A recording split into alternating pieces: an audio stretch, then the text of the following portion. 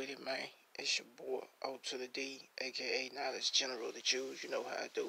Also known as Hebrew Jude on these YouTube streets, aka Leatherface. And you gotta remember, Leatherface is a franchise. Signed the mayor. So if you're listening to this right now, you're in my premiere. I thank you for coming through. I had another video I did back in the days. This is on my other channel that I'm locked out of, so but I did do this video. This is the Gulf of Tonkin lie, basically. False flag shit, man. Y'all check this out. I want is somebody that can lay out some plans to trap these guys and whip hell out of them. Kill some of them. That's what I want to do. I'll try and bring something back that will meet that objective. Jew, he a Jew, she a Jew, we some Jews. Wouldn't you like to be a Jew too? Only if you're in the bloodline. False flag operations are covert operations conducted by governments, corporations, or by other organizations which are designed to appear as if they were carried out by other entities. The name is derived from the military concept of flying false colors, that is, flying the flag of a country other than your own. There are many variants of false flag operations, but one of the most popular carried out by governments operation. And now the Gulf of Tonkin incident. In the summer of 1964, President Lyndon Baines Johnson needed a pretext to commit the American people to the already expanding covert war in Southeast Asia. 3 communist PT boats attacked an American destroyer off the coast of Vietnam yesterday, and today President Johnson's response was hard and tough. To any armed attack upon our forces, we shall reply. To any in Southeast Asia who ask our help in defending their freedom, we shall give it.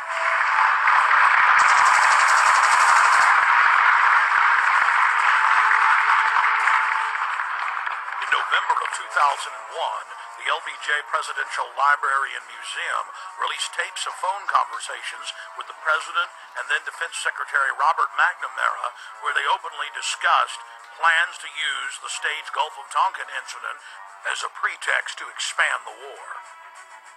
Then, in late 2005, the National Security Agency declassified its own official history of the Gulf of Tonkin and admitted that intelligence agency officers had deliberately skewed the intelligence and claimed that Vietnamese patrol boats had attacked U.S. destroyers on August 4, 1964, when in reality they had done nothing, even while being fired on by U.S. forces.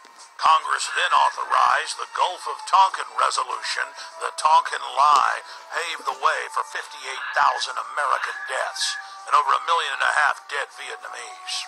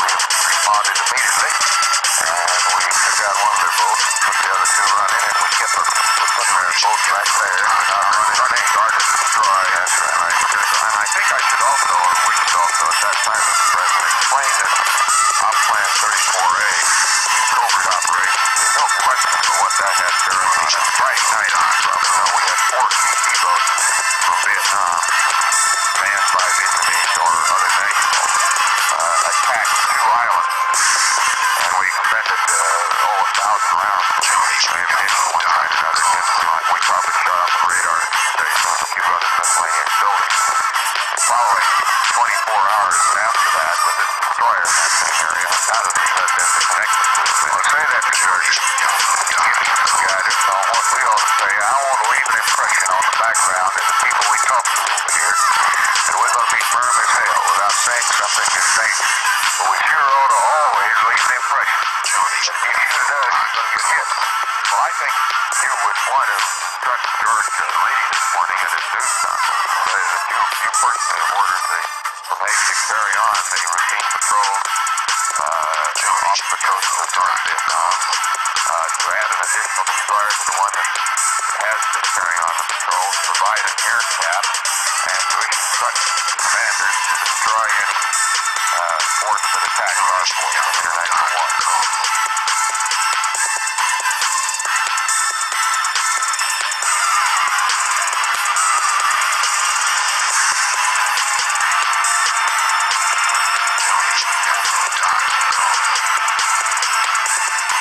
Okay, here's what we did.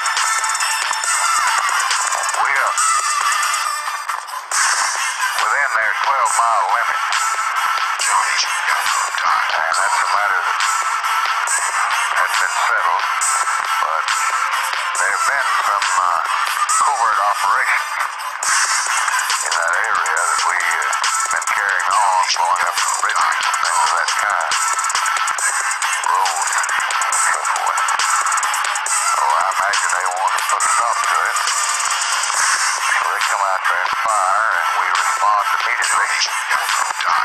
5-inch guns to the destroyer and with planes overhead, and we cripple them up, knock one of them out, cripple the other 2, and then we go right back where we were with that destroyer and with another, plus plenty of planes standing by. And that's where we are now.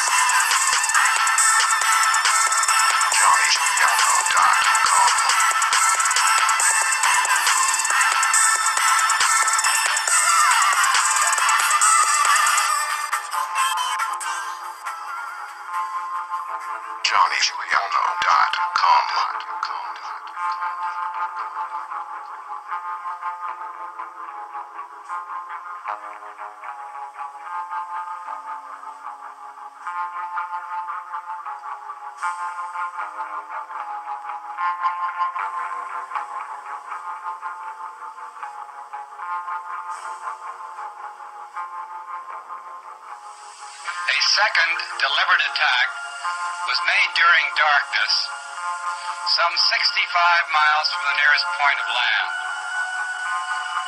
The PT boats were taken under fire by the destroyers, and thereafter by attack aircraft from the USS Ticonderoga and the USS Constellation. The attackers were driven off with no U.S. casualties, no hits, and no damage to either destroyer. It is believed that at least 2 of the PT boats were sunk and 2 others damaged.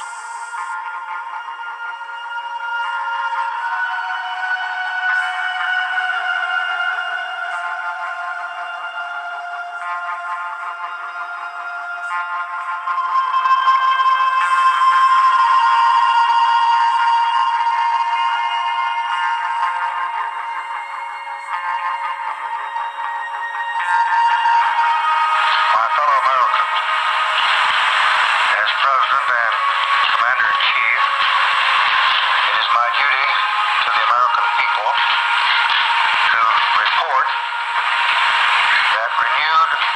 actions against United States ships on the high seas in the Gulf of Tonkin have today required me to order the military forces of the United States to take action in reply. The initial attack on the destroyer Maddox on August 2nd He looked like he lying. was repeated today by a number of hostile vessels attacking two U.S. destroyers with torpedoes. The destroyers and supporting aircraft acted at once on the orders I gave after the initial act of aggression. We believe at least two of the attacking boats were sunk. There were no U.S. losses. The performance of commanders and crews in this engagement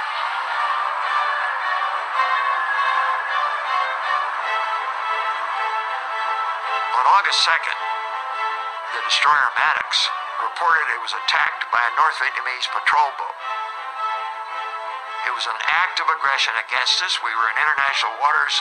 I sent officials from the Defense Department out, and we recovered pieces of North Vietnamese shells that were clearly identified as North Vietnamese shells from the deck of the Maddox. So there was no question in my mind that it had occurred. But in any event, we didn't respond.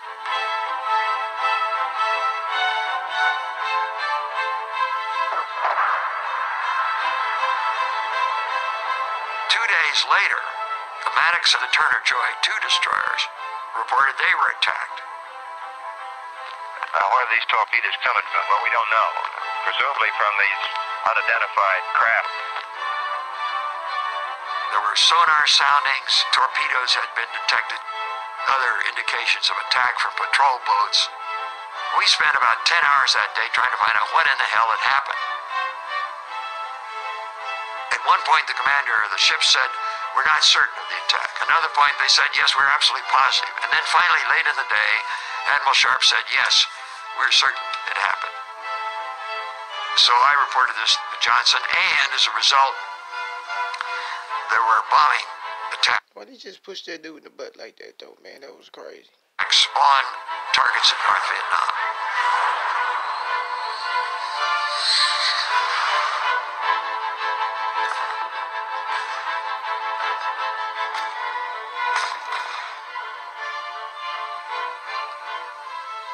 Johnson said, "We may have to escalate. I'm not going to do it without congressional authority."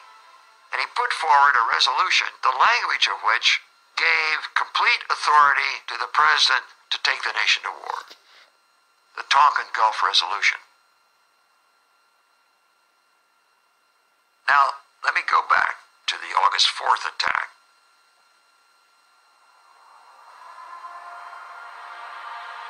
Well, there apparently been at least 9 torpedoes in the water. All missed. Yeah. No, I don't. Wait a minute now. I'm not so sure about this number of engaged. Right. We'd have to check it out here.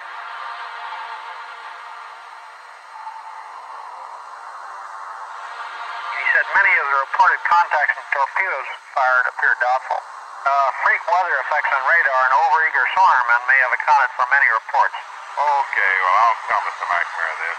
That's the best I can give you, Dave. Sorry. It does appear now that a lot of these torpedo attacks were from the sonarman, you see. And they get keyed up to a thing like this. Everything they hear on the sonar is a torpedo. You're pretty sure there was a torpedo attack, then? Oh, no doubt about that, I think. No doubt about that. No, it was just confusion. And events afterwards showed that our judgment that we'd been attacked that day was wrong. It didn't happen.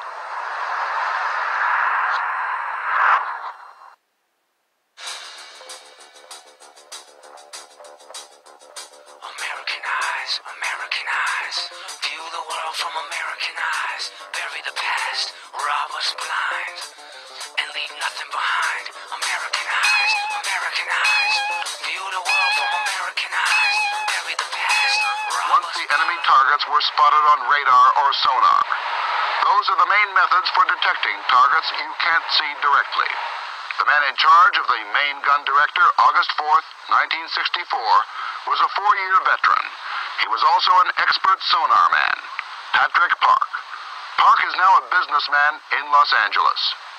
Tell me, do you think that night, August 4th, in the pitch black, in a heavy swell, rainstorms, was there anything to shoot at out there? No, I don't. I'm certain that there was not anything to shoot at right from the beginning. The captain asked me immediately after the attack to go down and evaluate all the recordings that had been made of noise that sonar was reporting. And I kept myself pretty busy for the next 3 days, really, trying to evaluate these things and determine if we had heard anything that might have been even a question mark, that it might have been a torpedo or anything else in the water not related to the two ships or noise of either one of them. And then what was your evaluation?